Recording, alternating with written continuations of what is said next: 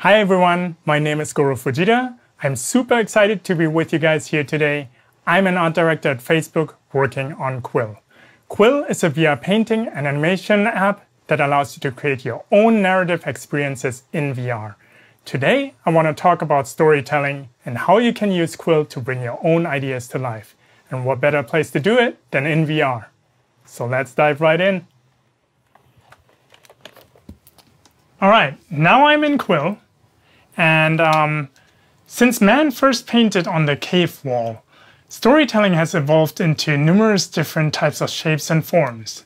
So we have, for instance, movies, where it's a fixed frame and the audience sees exactly what the director wants them to see, and it's super entertaining and easy to digest. Then there's theater.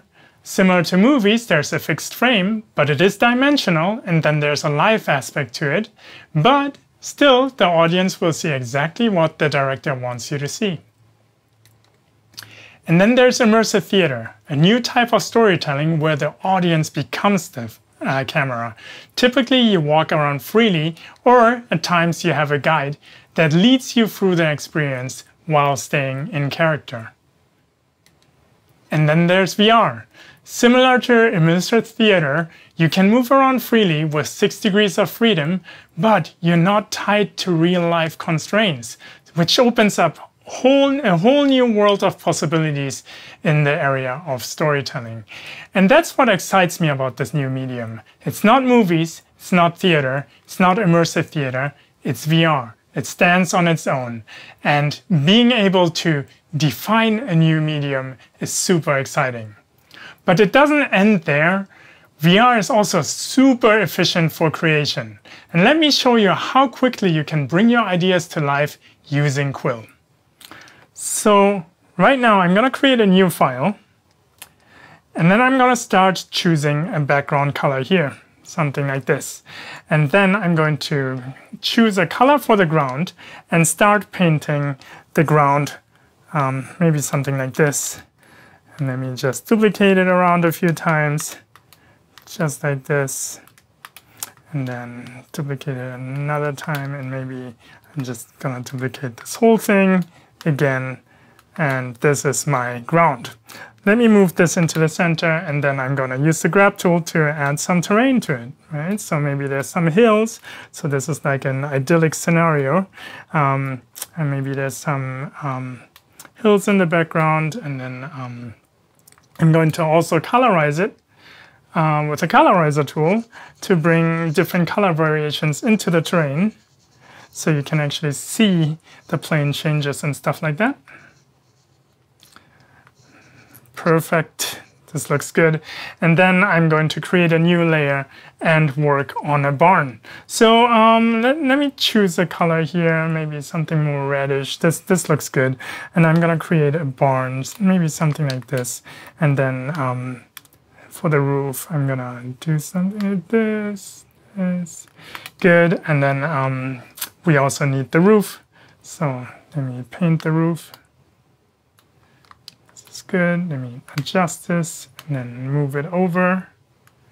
And you know, I can eyeball it, but maybe he has also like a storage area or something. When I say he is like the farmer, right? Okay, so let me put the storage area here. And then I will also do like a little shadow here, indicate that there's light. And I do that by just darkening this side a little. So this looks pretty cool, right? So now I'm going to work on some windows. So let me do the windows here. Something like this. Duplicate, bring this down, and maybe move it over here. Move another window over here, maybe another one over here. And then I can do the barn doors. So let me do something like this. Boom. And this is the barn door. Okay, so now let me move this whole barn up a little so I can see more, and I can add a little bit of storage stuff here. I don't know what he has, you know. I just indicate detail. It doesn't need to make perfect sense here. And then I'm going to select this and scale it down, and let me see the terrain. And maybe his barn is right here behind the hill. something like this. Okay, this is looking good. Let me push it down a little bit more. Okay, and then I need to work on a fence. So for the fence, I'm gonna create just a line like this here, duplicate it a few times, and then I will have the horizontal lines going like this, and then I'm going to basically place these fences around the barn. This is where the farmer keeps his sheep, right? So they can go up the hill. And like I said, I'm not gonna be like crazy detailed here, but maybe he has some posts, some stuff sticking out here, and just adding a little bit more detail. Okay, this is good. Now I need some trees. Some vegetation is important, right? So I'm gonna create trees. Let me draw the tree trunk here, and maybe some canopy. I'm gonna choose a color like this. This color looks good.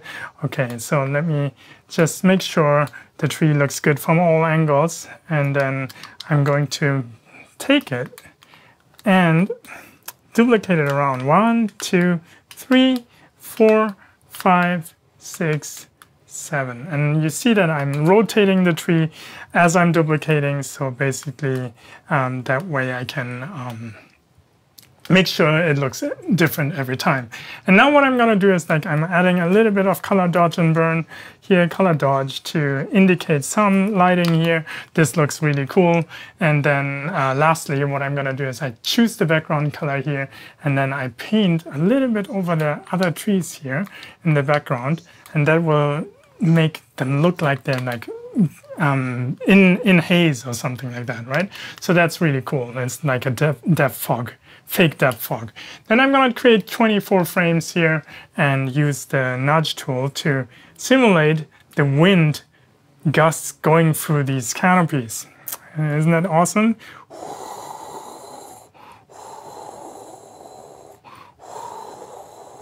Yeah, this looks good.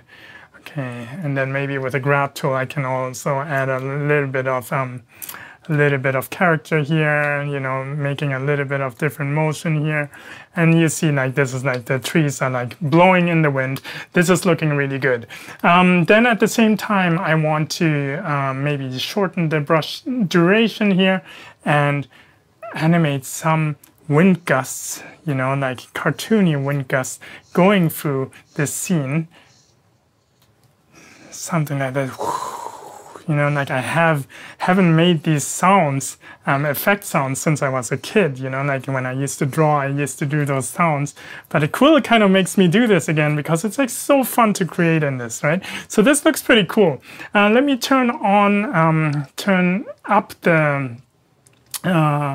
the brush duration a little bit, and then what I'm gonna do is like I'm gonna choose the color here close to the grass, and then I'm gonna simulate like wind gusts going through like long grass, right? So this is like all gonna create an illusion that there's like grass blowing in the wind. This is like a really cool effect I like to use, you know, and then you can create like, you know, when wind goes like through those giant grass fields, you know, it almost looks like the ocean, and this is what I'm trying to like simulate here. And here also there's an opportunity here where the fence is. I can really emphasize the grass going wild, right? So this is starting to look really cool, and maybe I have like some darker elements to really create the contrast. If I turn off the wireframe, you know, you can see that it looks really, really cool. So here you can see that the grass is like working really nicely now. What I forgot for the barn is like I wanted to have a chimney. Let me quickly add a chimney here. Boop, this is enough. And maybe I'm gonna duplicate it here, and then I'm gonna also darken one side. So there we go. So this is my chimney now. And then what is a scene without characters, right? So let me create some characters here just really quickly. I have to be really quick. So this is like the snout, this is like ears, right? And then I'm gonna select this all, duplicate it, move it up a little, and then I'm going to add a little bit of color. That way you see some lighting, and maybe this is the eye, and then maybe this is the pupil here. Let me put the eye here, and then another eye here, and then I'm going to take the color of the eyes, and this is the body of the sheep, so we have some cool sheep. So let me turn on the wireframe here so I can see what I'm doing. I prefer the other wireframe, so there we go. And then I'm just gonna move it up and colorize it a little bit just to indicate some lighting. There we go. This is like a decent sheep, and then he's holding on to a fence or something, flying, fighting, holding on to his dear life. So this is like a really cool sheep here. Let me make sure to scale the head a little bit down, maybe this ear as well, and then let's put him to scale. So this is about the right scale for the sheep. Maybe he's holding on to these bars here, and then I'm going to create also 25 frames. 24 frames should be sufficient, and then I'm going to let him be like, wow! Okay, he's holding on for dear life to this post, and then what I'm going to do is like maybe he's holding on to this post, whoa, and there's like maybe a smaller sheep holding on here, and maybe one more here, and then maybe there's one at the chimney, right? So we have one holding on to the chimney. This is cool, but you see that they're like all moving at the same time. So in this case, I can just quickly offset them all in timing. So basically, they will not move at the same time.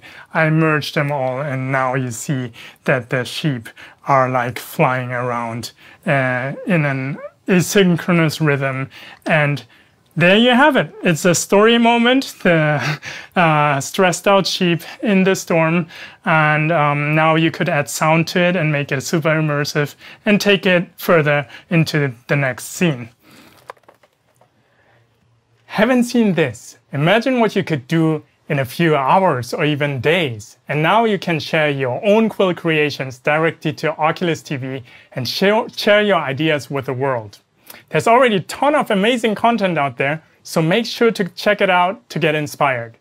We have a rare chance to contribute to a new art form. And who knows, maybe one day you'll be the one sitting on the front porch, talking to your grandchildren, saying stuff like, you know why everybody's using this trick in their VR stories? It's because I came up with it. Wouldn't that be cool? Thanks, guys. Bye.